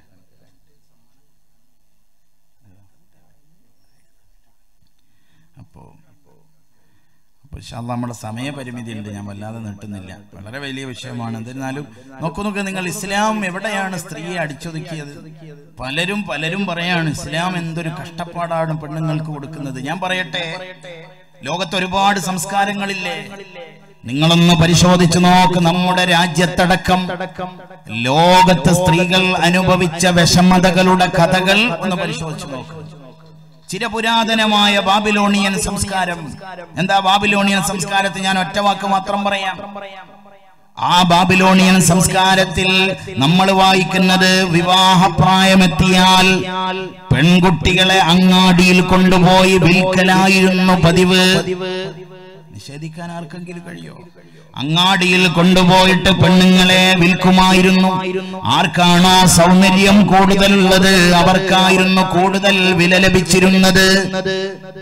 ഇനിയോ അത് ബാബിലോണിയൻ സംസ്കാരത്തിലെ ഒരു കാര്യം മാത്രം ഞാൻ പറഞ്ഞതാണ്. സുവർണ നാഗരികതയായി അറിയപ്പെടുന്ന ഗ്രീക്ക് സംസ്കാരത്തിൽ പെണ്ണുങ്ങളെ അങ്ങാടിയിൽ വിറ്റിരുന്നില്ലേ? പർദ്ദ ധരിച്ച് അഭിമാനത്തോടെ ഇരിക്കുന്ന പെങ്ങളെ ഗ്രീക്ക് സംസ്കാരത്തിൽ പെണ്ണിനെ അങ്ങാടിയിൽ വിറ്റിരുന്നില്ലേ?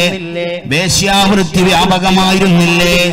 വേശ്യാടനം നടത്തുന്ന സ്ത്രീകളിൽ നിന്ന് നാടുവാഴികൾ നികുതി വാങ്ങിയിരുന്നില്ലേ? ഇനിയോ റോമൻ സംസ്കാരത്തിൽ പെണ്ണിന് അനന്തരാവകാശം കൊടുത്തോ? പെണ്ണിനെ നിന്ദിയായിട്ട് കണക്കാക്കിയില്ലേ? പെണ്ണ് നിന്ദിയായത് കാരണത്താൽ കോടതിയിൽ വാദിയായോ പ്രതിയായോ ജഡ്ജിയുടെ മുന്നിൽ പോലും പെണ്ണിന് പ്രത്യക്ഷപ്പെട്ടുകൂടെന്ന് അന്നത്തെ നിയമങ്ങളിൽ പറയുന്നില്ലേ? ജഡ്ജിയുടെ മുന്നിൽ പോയിട്ട് ഒന്ന് കരയാൻ പോലും അവസരം കൊടുത്തില്ല റോമൻ സംസ്കാരത്തിൽ. അവിടെയാണ് പെണ്ണിന്റെ അവസ്ഥ നമ്മൾ കണ്ടത്. പേർഷ്യൻ സംസ്കാരത്തിലോ സ്വന്തം സഹോദരൻ ആവശ്യപ്പെട്ടാൽ പോലും ലൈംഗികതക്ക് പെങ്ങൾ കീഴ്പ്പെട്ടു കൊടുത്തില്ലേ പേർഷ്യൻ സംസ്കാരത്തിൽ? നിങ്ങൾക്ക് സങ്കല്പിക്കാൻ കഴിയുമോ? ഇനിയോ പ്രാചീന ഭാരതത്തിൽ നമ്മുടെ നാട്ടിൽ എന്തൊക്കെ ഉണ്ടായിരുന്നു? ഭർത്താവ് മരിച്ചാൽ ഭർത്താവിനെ വിറകുകൊള്ളി വെച്ചിട്ട് തീ കൊടുക്കുക. ഞാൻ ആരെയും വ്രണപ്പെടുത്താനല്ല, കുറ്റപ്പെടുത്താനല്ല. ഒരു കാലത്ത് പെണ്ണുങ്ങൾ അനുഭവിച്ച വിഷമതകൾ പറയുകയാണ്. ആ ഭർത്താവിന്റെ ശരീരം കത്തിയമരുമ്പോൾ ജീവനോടെ ഭാര്യ പോയിട്ടെടുത്ത് ചാടി ആത്മഹത്യ ചെയ്യേണ്ട ഒരു സമ്പ്രദായം നമ്മുടെ നാട്ടിലുണ്ടായിരുന്നു. ആ സമ്പ്രദായത്തിന് സതി എന്നായിരുന്നു പേര് പറഞ്ഞിരുന്നത്. മാറുമറക്കാൻ പറ്റാത്ത അവസ്ഥയുണ്ടായിരുന്നു. നാടുവാഴി നങ്ങേലി പെണ്ണിനോട് നികുതി ചോദിച്ചപ്പോ നിനക്ക് നികുതി തന്നിട്ട് ഇതെന്റെ മാറത്ത് വേണ്ടെന്ന് പറഞ്ഞ് മൂർച്ചയുള്ള കത്തിയെടുത്തിട്ട് തന്റെ മാറിടം മുറിച്ചിട്ട് നാടുവാഴിയുടെ മടിയിലെറിഞ്ഞു കൊടുത്ത നങ്ങേലി പെണ്ണിന്റെ കേരളത്തിലാണ് നമ്മളുള്ളത്. എവിടെയായിരുന്നു സ്ത്രീകൾക്ക് സ്വാതന്ത്ര്യം ഉണ്ടായിരുന്നത്? ഇനിയോ അറബ് നാട്ടിന്റെ അവസ്ഥയോ എന്തായിരുന്നു അറബികൾ കാണിച്ചത്? വഇദാ ബുശ്ശിറ അഹദുഹും ബിൽഉൻസാ വല്ല വജ്ഹുഹു മുസ്വദ്ദൻ വഹുവ കദീം. പെണ്ണെന്ന് കേട്ടാൽ അലർജിയായിരുന്നു, പെണ്ണ് ജനിച്ചു എന്ന് കേട്ടാൽ ഉറഞ്ഞു തുള്ളുമായിരുന്നു. എന്ന് മാത്രമല്ല, അവരുടെ മുന്നിലുണ്ടായിരുന്നത് രണ്ട് അജണ്ടകളായിരുന്നു. ഒന്നുകിൽ അപമാനം സഹിച്ചിട്ട് ഈ പെണ്ണിനെ വളർത്തുക, അതുമല്ലെങ്കിലോ അവളെ എന്നേക്കുമായിട്ടങ്ങ് കൊന്നുകളയുക. അറബികൾ എന്തിനാണ് മുൻഗണന കൊടുത്തത്? അവർ കൊന്നുകളഞ്ഞില്ലേ കുഞ്ഞുമക്കളെ? എത്രയാ കൊന്നത്? ഒന്നും രണ്ടുമാണോ? വിശുദ്ധ ഖുർആനിലെ സൂറത്തുൻ നഹ്ലിന്റെ 58-ാം ആയത്തിന്റെ വ്യാഖ്യാനത്തിൽ ബഹുമാനപ്പെട്ട ഇമാം ഫഖറുദ്ദീൻ റാസി റളിയല്ലാഹു അൻഹു തന്റെ തഫ്സീറുൽ കബീറിൽ പരിചയപ്പെടുത്തുന്നു, അന്ന റജുലൻ, ഒരാൾ വന്നിട്ട് പറയുന്നു, യാ റസൂലല്ലാഹ്, അല്ലാഹുവിന്റെ റസൂലേ, മാജിദു ഹലാവത്തൽ ഇസ്ലാമി മുൻദു അസ്ലംതു, ഇസ്ലാമിൽ വന്നത് മുതൽ എനിക്ക് ഇസ്ലാമിന്റെ ഒരു സ്വീറ്റ്നെസ്, ഇസ്ലാമിന്റെ ഒരു മാധുര്യം എനിക്ക് ലഭിക്കുന്നില്ല. എന്താണതിന് കാരണം? അയാൾ പറയുന്നു, നബിയെ, എന്റെ ഒരു പൊന്നുമോളായിരുന്നു, എന്റെ ഒരു മോളായിരുന്നു. അവൾ ജനിച്ചത് മുതൽ ആളുകൾ എന്റെ പിറകെ കൂടി പെൺകുട്ടികളുടെ തന്തയെന്ന് പറഞ്ഞിട്ട് എനിക്കത് വല്ലാത്ത വിഷമമായി. ഞാൻ വെളിയിലിറങ്ങാതെയായി. പക്ഷേ എനിക്കെന്റെ മോളെ കൊല്ലാൻ കഴിഞ്ഞില്ല. പക്ഷേ ദിവസം കഴിയും തോറും അവള് ചെറുതാവുകയല്ലോ, അവള് വലുതാവുകയായിരുന്നല്ലോ നബിയേ. വർഷങ്ങൾക്ക് ശേഷം അവൾ എന്റെ കയ്യും പിടിച്ച് വെളിയിൽ വന്നു. എന്റെ കയ്യും പിടിച്ചിട്ട് 2-3 വയസ്സുള്ള എന്റെ പൊന്നുമോള് വെളിയിൽ വന്നപ്പോൾ എന്നെ തറവാട്ടിൽ നിന്ന് ബഹിഷ്കരിച്ചു, എന്നെ നാടിൽ നിന്ന് നാട് കടത്താൻ തീരുമാനിച്ചു, എന്നെ ഏറ്റവും നിന്ദ്യനും നീചനുമായി കണക്കാക്കി. ഇതെനിക്ക് സഹിക്കാൻ കഴിഞ്ഞില്ല. അവസാനം ഫഅമർതും റഅതി അൻ തുസയ്യിനഹാ, എന്റെ ഭാര്യയോട് പറഞ്ഞു, ആ പൊന്നുമോളെ ഒന്ന് അലങ്കരിച്ചു തരാൻ പറഞ്ഞു. കുളിപ്പിച്ച് പൗഡറിട്ട് പുത്തനുടയാടകൾ ധരിപ്പിച്ച് കവളത്ത് മൊത്തവും തന്നിട്ട് അവളുടെ പൊന്നുമ്മ എന്റെ കൈകളിൽ തന്നു, സൂക്ഷിക്കണേ എന്റെ പൊന്നുമോളെ, നിങ്ങൾ തിരിച്ചു പോരുന്നത് വരെ അവളുടെ കൈവിടരുതേ എന്നൊക്കെ പറഞ്ഞിട്ട് എന്റെ പ്രിയപ്പെട്ട ഭാര്യ അവളെ എന്റെ കയ്യിൽ തന്നു. നബിയെ, ഞാൻ ദൂരെയുള്ള കൊക്കയിൽ കൊണ്ടുപോയിട്ട് എന്റെ മകളെ അതിലേക്ക് തള്ളിയിടുമ്പോ കാലത്ത് അവൾ വിളിച്ചു കളഞ്ഞു, യാ അബതി അഖതൽതനീ. കുഴിയിലേക്ക് വീഴുമ്പോ എന്റെ കയ്യിൽ പിടിച്ചു തൂങ്ങിയിട്ട് ജീവന് വേണ്ടി കെഞ്ചുന്ന എന്റെ പൊന്നുമോൾ എന്നെ വിളിച്ചു, എന്റെ പൊന്നുപ്പാ, അങ്ങനെ കൊല്ലുകയാണോ? ഞാനത് മൈൻഡ് ചെയ്തില്ല. ഞാൻ എന്റെ മോളെ കുഴിയിലേക്ക് തള്ളിയിട്ടിട്ട് മൂടിയിട്ട് ഞാൻ ഇങ്ങ് പോന്നു. നബിയേ, ഇന്ന് ഞാൻ ഇസ്ലാമിലെ മെമ്പറാണ്. അല്ലാഹുവിന്റെ ഖുർആനിലെ 81-ാം അധ്യായമായ സൂറത്തു തക്വീറിന്റെ 8-9 ആയത്തുകൾ അങ്ങ് കേട്ടു. വഇദൽ മൗഊദതു സുഇലത് ബിഅയ്യി ദംബിൻ ഖുതിലത്, എന്തിന്റെ പേരിലാണ് പെൺമക്കളെ കുഴിച്ചു മൂടിയതെന്ന് അക്കമിട്ട് മറുപടി പറയേണ്ട ഒരു കോടതി നാളെ വരാനുണ്ടെന്ന് ഖുർആൻ അങ്ങ് പ്രഖ്യാപിച്ചപ്പോ ഓടിക്കിതച്ച് വന്നിട്ട് പറയാണ്, സമാധാനം കിട്ടുന്നില്ല നബിയെ, ഞാൻ എന്റെ പൊന്നുമോളെ കൊന്നതിങ്ങനെ ഓർക്കുകയാണ്. ഫലമ്മാ ദകർതു ഖൗലഹാ, അന്ന് അവൾ എന്റെ കൈ പിടിച്ചിട്ട് പറഞ്ഞ ആ വാക്കില്ലേ, അതോർത്തിട്ട് എനിക്ക് ഭക്ഷണം വേണ്ട, നിസ്കരിക്കാൻ കഴിയുന്നില്ല, അങ്ങയുടെ മുഖത്ത് നോക്കാൻ കഴിയുന്നില്ലെന്ന് പറഞ്ഞപ്പോഴല്ലേ ലോക നേതാവ് അയാളുടെ ചുമലിൽ തട്ടിയിട്ട് പറഞ്ഞത്, മോനെ, മാ കാന ഫിൽ ജാഹിലിയത്തി ഫഖദ് ഹദമഹുൽ ഇസ്ലാം. നിന്നെ കുഴിയിൽ നിന്ന്, നിന്നെ കുഴിമാടത്തിൽ നിന്ന് ഉയർത്തിക്കൊണ്ടുവന്നത് പരിശുദ്ധ ഇസ്ലാമല്ലേ മോളെ? ആ നബി സല്ലല്ലാഹു അലൈഹി വസല്ലമ തങ്ങൾ ജനിച്ച റബീഉൽ അവ്വൽ മാസത്തിൽ പോലും എന്റെ പ്രിയപ്പെട്ട സഹോദരിമാരെ, സ്ത്രീകൾക്ക് സ്വാതന്ത്ര്യമില്ലെന്ന് പറഞ്ഞിട്ട് മുസ്ലിം നാമധാരികൾ തെരുവിലിറങ്ങിയതും സംസാരിച്ചതും നമ്മൾ കേട്ടില്ലേ?